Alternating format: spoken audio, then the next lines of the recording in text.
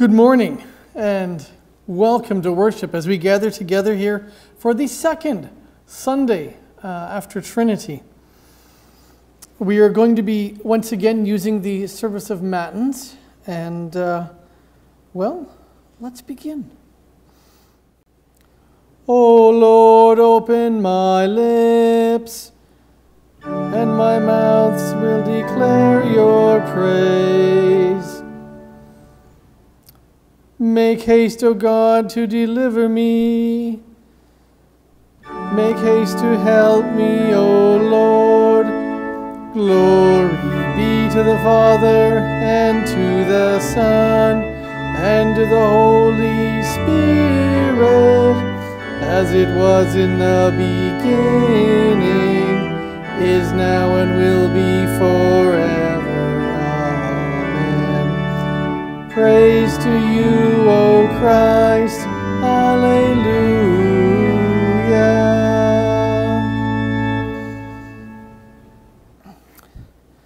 Blessed be God the Father, the Son, and the Holy Spirit. O come, let us worship him. O come, let us sing to the Lord. Let us make a joyful noise to the rock of our salvation. Let us come into his presence with thanksgiving. Let us make a joyful noise to him with songs of praise. For the Lord is a great God and a great King above all gods. The deep places of the earth are in his hand. The strength of the hills is his also. The sea is his, for he made it, and his hand formed the dry land. Oh, come, let us worship and bow down. Let us kneel before the Lord our Maker. For he is our God, and we are the people of his pasture, and the sheep of his hand. Glory be to the Father, and to the Son, and to the Holy Spirit, as it was in the beginning, is now, and will be forever. Amen. Blessed be God the Father, the Son, and the Holy Spirit. O come, let us worship him.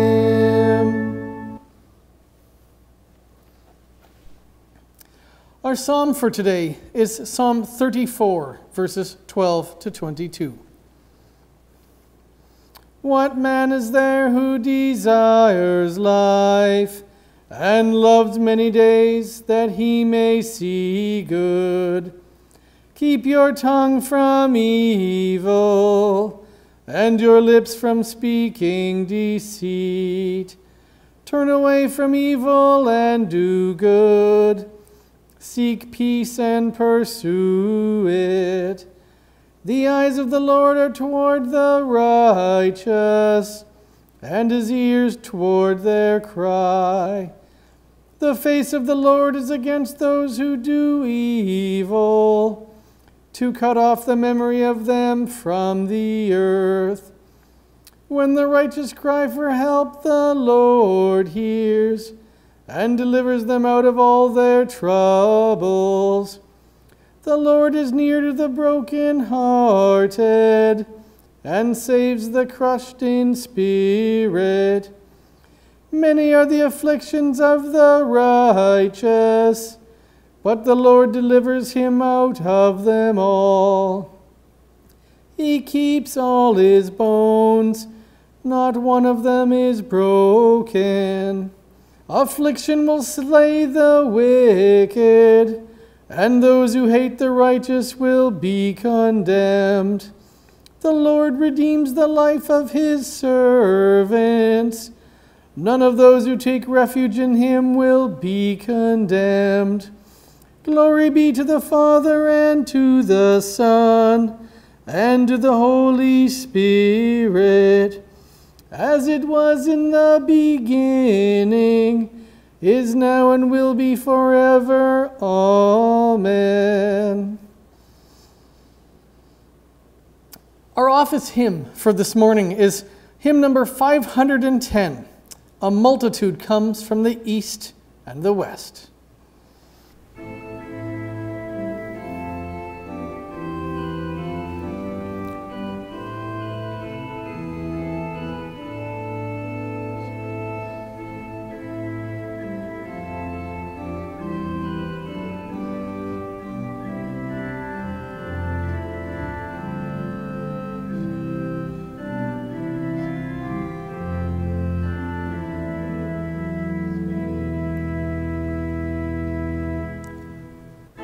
Multitude comes from the east and the west to sit at the feast of salvation with Abraham, Isaac, and Jacob the blessed, obeying the Lord's invitation. Have mercy upon us, O Jesus. O God, let us hear when our shepherd shall call in accents persuasive and tender, that while there is time we make haste one and all, and find him our mighty defender. Have mercy upon us, O Jesus. All trials shall be like a dream that is past, forgotten all trouble and mourning. All questions and doubts have been answered at last, when rises the light of the morning. Have mercy upon us, Jesus. The heavens shall ring with an anthem more grand than ever on earth was recorded. The blessed of the Lord shall receive at his hand the crown to the victors awarded. Have mercy on us, O Jesus.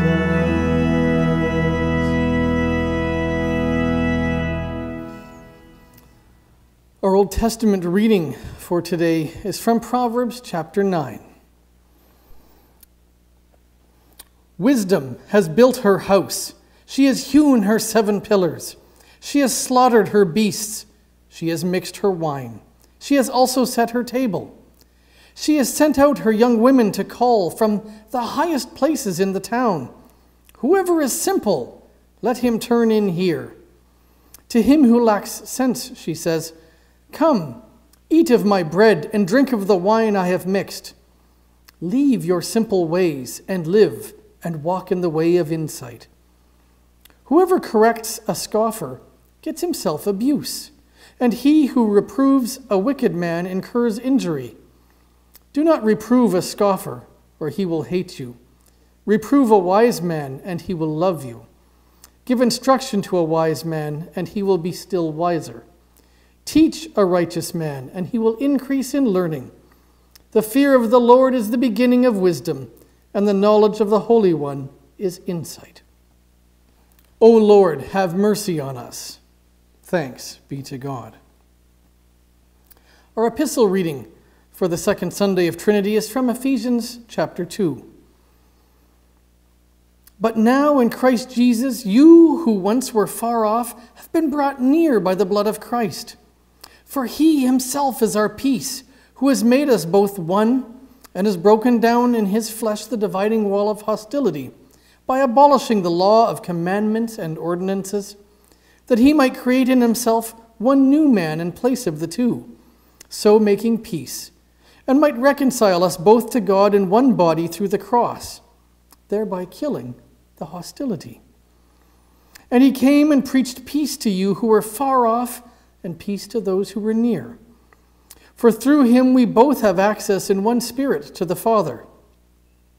So then you are no longer strangers and aliens, but you are fellow citizens with the saints and members of the household of God, built on the foundation of the apostles and prophets, Christ Jesus himself being the cornerstone, in whom the whole structure, being joined together, grows into a holy temple in the Lord. In him you are also being built together into a dwelling place for God by the Spirit. O Lord, have mercy on us. Thanks be to God. Our gospel reading for today is from the Gospel of Luke, chapter 14. When one of those who reclined at table with Jesus heard these things, he said to him, "Blessed is everyone who will eat bread in the kingdom of God." But he said to him, "A man once gave a great banquet and invited many. And at the time for the banquet, he sent his servant to say to those who had been invited, 'Come, for everything is now ready.' But they all alike began to make excuses. The first said to him, 'I have bought a field and I must go out and see it. Please have me excused.' And another said, 'I have bought 5 yoke of oxen, and I go to examine them. Please have me excused.' And another said, 'I have married a wife, and therefore I cannot come.' So the servant came and reported these things to his master. Then the master of the house became angry and said to his servant, 'Go out quickly into the streets and lanes of the city and bring in the poor and crippled and blind and lame.' And the servant said, 'Sir, what you have commanded has been done, and still there is room.' And the master said to the servant, 'Go out to the highways and hedges and compel people to come in, that my house may be filled. For I tell you, none of those men who were invited shall taste my banquet.' O Lord, have mercy on us. Thanks be to God." We continue with the responsory. "Forever, O Lord, your word is firmly set in the heavens. Lord, I love the habitation of your house and the place where your glory dwells. Blessed are those who hear the word of God and keep it. Lord, I love the habitation of your house and the place where your glory dwells. Glory be to the Father, and to the Son, and to the Holy Spirit. Lord, I love the habitation of your house, and the place where your glory dwells. Grace, peace, and mercy be unto you from God our Father, and our Lord and Savior, Jesus the Christ. Amen. Dear brothers and sisters in Christ, first things first. This is a saying that I have heard all my life. It's all about setting one's priorities to ensure that the important things are done before the unimportant. Now, the people in the story Jesus tells have lost their sense of priority. Now, to be honest, this parable is not properly understood without the context of the entire chapter of Luke in which it appears. You see, Jesus is facing a test at the home of the Pharisee to which he has been invited to eat. They bring a man in to see if Jesus will heal him on the Sabbath. Jesus asks them for their judgment in the situation, and they refuse to speak. So he heals the man. Then Jesus explains his action by asking them about which one of them would allow an ox or a son to fall into a well on the Sabbath and not rescue it or him. Clearly, it's an issue of priorities. Sabbath law or ox or son. Just as clearly, Jesus expects them to choose the ox or the son, but to say so might be seen as blasphemy. So they once again keep silent. Then Jesus moves on and talks about humility. He suggests that they not seek the place of honor when invited to a dinner, but take the lowest seat and allow themselves to be honored by being moved up, rather than being shamed by being made to give the place of honor to someone else and thus be humiliated. Of course, there are risks with humility. Your host might not see anything amiss in your taking the place of least significance, and then you will find out where you really belong in his estimation. The question is, which is more important? The place of honor with the risk of embarrassment, or the opportunity for recognition and honor with the risk of finding out that you did not merit any, but without the humiliation before others? Again, it is a question of setting priorities. Then Jesus tells the man who had invited him that when he gives a luncheon, he should not invite family and friends, people he would like to impress, who might also return the kindness of his invitation, but rather invite those who would have need of the invitation, and no means to repay his kindness, the poor, the crippled, the blind, and the lame. Jesus says that such kindness would be repaid by God at the resurrection. And this presents another setting of priorities: good times and goodwill here and now, or later with the Lord. At this point in the narrative, someone spouts off with the seemingly out-of-place comment, "Blessed is everyone who shall eat bread in the kingdom of God." So why say that now, in this place in the story?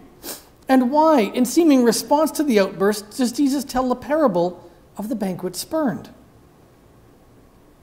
I was sitting in my office wondering about this, thinking about this, and then it struck me. It's just like when I preach about how rich we are and how God gives us our riches for his purposes, and I get the sort of responses from people that say, "There's nothing wrong with my going on vacation or owning nice things or visiting my children in another province. When you preach about how we use our time or our things, Pastor, you make me feel guilty. But I have every right to do with my life and my possessions what I please. You can't tell me that I have to do this or that to go to heaven." And of course, I cannot. And I really do not want to. Jesus was talking about priorities and was confronting how everyone tends to deal with life and with one another and with God. He was explaining how God looked at things, the divine values and priorities. The guy who shouted out the "Blessed is everyone who shall eat bread in the kingdom of God" was trying to excuse their priorities and dismiss what Jesus was saying by saying, "We're all going to eat bread in the kingdom, and no one is going to be unhappy there, so what difference does it make if we do this or that, how we manage the little stuff, or how we treat the poor?" It was a just get off our back kind of thing. Being Jews, you know, the chosen people, they knew that they were going to go to heaven. And thus they really wanted to pay more attention to life on earth right now and worry about heaven once they got there. Jesus' response said, in effect, that that might be true for those who are going to heaven. But how do you know that you're going to make it? Jesus took the presupposition which lay behind the man's statement and told him the truth, showed him the truth about it and what it meant. Israel, as individuals, not as the entire nation, lived more or less just as the man had asserted. They lived like so many of us 21st century Christians live today, taking God and eternity for granted and making the most of the day we live in, but according to the purposes of the flesh, not according to the purposes of God. The moment came, and it's never at convenient times that it comes. And the call went out. The dinner was ready. Everything is prepared. Come to the feast. But those invited, the chosen people, found themselves too wrapped up in the affairs of life to heed the invitation. Now, was the dinner less important than their excuses? I don't think so. It was simply a matter of priorities. Israel had gotten so wrapped up in living the blessings of God that they lost sight of both the giver and of the purpose of the gifts. They didn't say that they didn't want God or they didn't want eternal life. They just wanted them on their terms, and they wanted them when they were ready. They forgot that love and hate in the sight of God is not the same as it is in our hearts and our thoughts. With God, it is a matter of setting priorities, and anything preferred to or more urgent than God means that you love that thing and despise God. Because they found everything more urgent and real than God and faith and salvation, they were found to be unworthy. And God went out and dragged the unworthy in and gave them the banquet. And thank God for that. Because you know those people who were brought in later. You and I are those blind, crippled, lame, and worthless people who just happened to have stumbled into the riches of life and salvation. We didn't find it on our own. We didn't choose it on our own. But we were found in the hedges and on the back alleys of life and compelled to come in. That, brothers and sisters, is the grace of God. Jesus prepared the feast of salvation by his death on the cross for our sins and dragged us into the dinner hall without asking our consent. See, the banquet rests on the table before you this day. Here is life and salvation, forgiveness and peace, and resurrection and joy. And of course, now that we have become the chosen ones, we also run the risk of taking it for granted and finding other things more exciting and more urgent and more pleasurable and skipping the meal anyhow. But this parable does not tell you to beware. It tells you of the wonderful grace of God in bringing you into this banquet of life and forgiveness and peace and salvation so that you may rejoice and give thanks. It's about setting priorities. The argument about priorities is not with me or with Jesus. It's an argument with your flesh.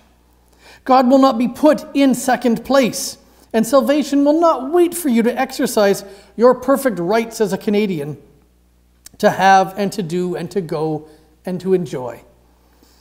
If there are more urgent things in your life, well, then there are more urgent things in your life.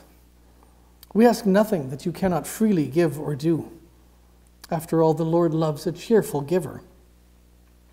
But remember, while everyone in heaven is going to be delighted to be there, not everyone who thinks they are going will end up in heaven. Those who take it so much for granted that they can count other things more precious or more urgent run the risk of finding that the call to the banquet that they were waiting for came while they were busy with something else, while they were too busy to come to the banquet.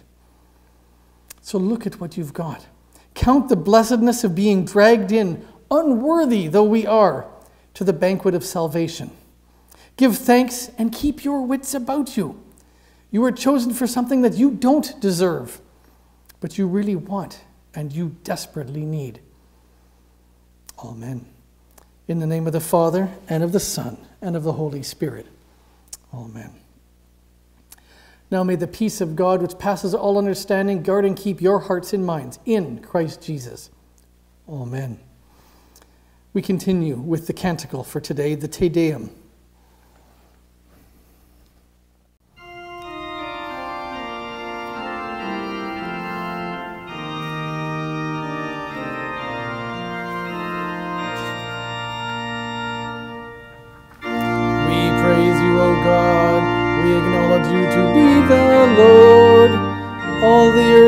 Worships you, the Father everlasting. To you all angels cry aloud, the heavens and all the powers therein. To you cherubim and seraphim continually do cry. Holy, holy, holy, Lord God of Sabaoth. Heaven and earth are full of the majesty of your glory. The glorious company of the apostles praise you. The goodly fellowship of the prophets praise you. The noble army of martyrs praise you. The Holy Church throughout all the world does acknowledge you. The Father of an infinite majesty, your adorable, true, and only Son, also the Holy Ghost, the Comforter. You are the King of glory, O Christ. You are the everlasting Son of the Father. When you look upon yourself to deliver man, you humbled yourself to be born of a virgin. When you had overcome the sharpness of death, you opened the kingdom of heaven to all believers. You sit at the right hand of God in the glory of the Father. We believe that you will come to be our judge. We therefore pray you to help your servants, whom you have redeemed with your precious blood. Make them to be numbered with your saints in glory everlasting. O Lord, save your people and bless your heritage. Govern them and lift them up forever. Day by day we magnify you, and we worship your name forever and ever. Grant, O Lord, to keep us this day without sin. O Lord, have mercy upon us, have mercy upon us. O Lord, let your mercy be upon us, as our trust is in you. O Lord, in you I have trusted, never let me be confounded.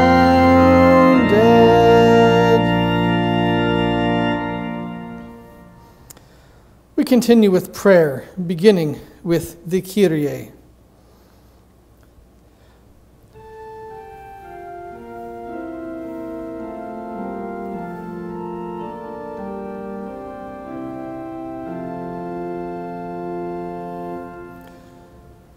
Lord, have mercy. Christ, have mercy. Lord, have mercy.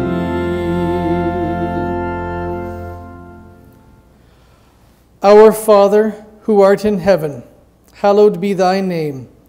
Thy kingdom come, thy will be done on earth as it is in heaven. Give us this day our daily bread, and forgive us our trespasses, as we forgive those who trespass against us. And lead us not into temptation, but deliver us from evil. For thine is the kingdom, and the power, and the glory, forever and ever. Amen. O Lord, hear my prayer, and let my cry come to you.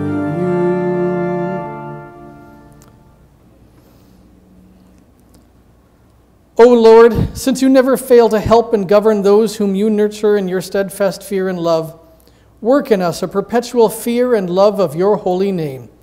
Through Jesus Christ our Lord, who lives and reigns with you and the Holy Spirit, one God, now and forever. Amen. Almighty God, our Heavenly Father, we, your untrustworthy... Almighty God, our Heavenly Father, we, your unworthy servants, give you humble and hearty thanks for all the goodness and loving kindness that you bestow on us. We praise you for our creation, preservation, and all the blessings of this life. But above all, we bless you for your boundless love and the redemption of the world by our Lord and Savior Jesus Christ, for the means of grace and for the hope of glory. We implore you to give us a right understanding of all your mercies, that our hearts may be ever deeply thankful, and that we may show forth your praise with both our lips and our lives. Direct our lives in ways of holiness and righteousness all our days, that we may enjoy the testimony of a good conscience and the hope of your favor, be sustained and comforted in every time of trouble, and finally be received into your everlasting kingdom. Through Christ Jesus, your Son, our Lord, who lives and reigns with you and the Holy Spirit, one God, now and forever. Amen. O Lord, our heavenly Father, almighty and everlasting God, you have safely brought us to the beginning of this day. Defend us in the same with your mighty power, and grant that this day we fall into no sin, neither run into any kind of danger, but that all our doings, being ordered by your governance, may be righteous in your sight. Through Jesus Christ, your Son, our Lord, who lives and reigns with you and the Holy Spirit, one God, now and forever. Amen.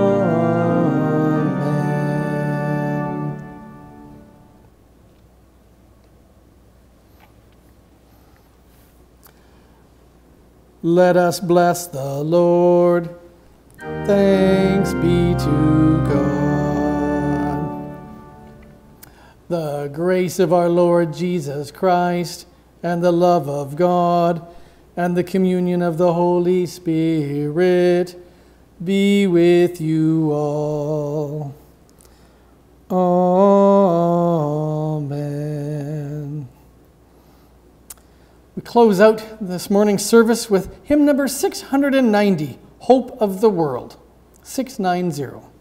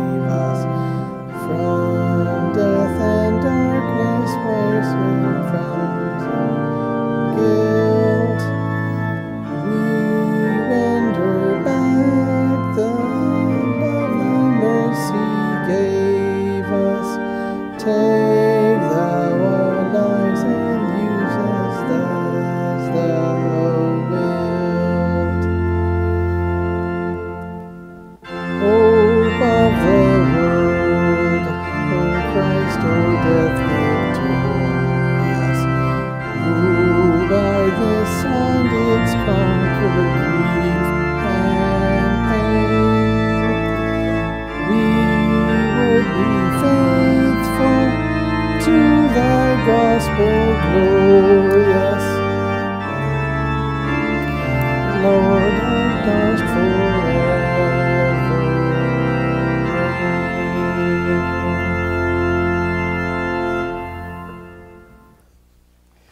Thank you so much for coming and taking part in today's worship service. And I pray that we'll see you again for next Sunday, which is the third Sunday after Trinity. Until then, God bless you in your week. Amen.